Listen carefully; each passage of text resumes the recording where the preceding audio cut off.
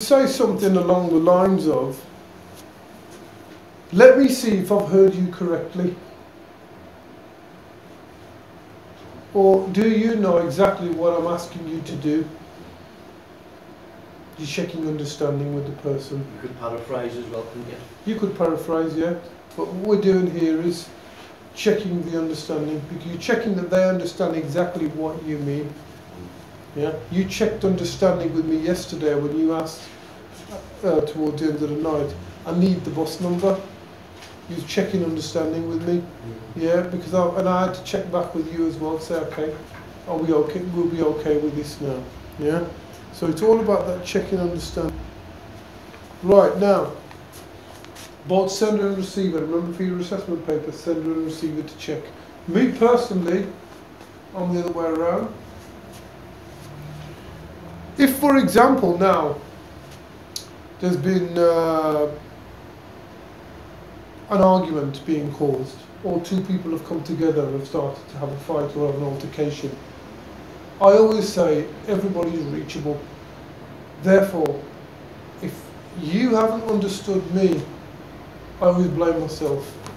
Regardless of what this person may have been thinking, regardless of whether he wanted to cause an argument or have a fight or have a premeditated thought in his mind, I always say to myself, it's my fault, because I didn't check in with him. If I didn't reach him, it's my fault. Yeah, that's what I say. So it's just one of my philosophies that I've adopted. Yeah, two Asian guys in a wedding, go into the kitchen area. These are some of the kabaddi players, parents. I went into the kitchen area. I said, what are you doing in the kitchen? Can't stay in here. The guy starts swearing at me. I turn around and say, okay, look, all the waiters are there. And he was dirty Asian swearing. I went out, stood by my posting. I ignored him, I just went out. I was very angry though, that I went out. He came back out to me. By that time, it's about 5-6 minutes had passed. Put my arms on both of them, on the shoulders. You know who I am. I don't know who you are. By the way, is it your son's wedding? Yes. Okay then, so I'm here to make sure that everything runs smoothly and that nobody goes in the kitchen and ruins your son's wedding. That's why I'm here, explaining my role to him. And he says, I'm really sorry. He had a bit to drink.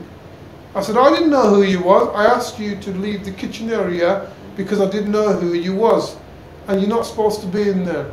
So all I'm doing is my job. And he goes, brother, we're very sorry about this.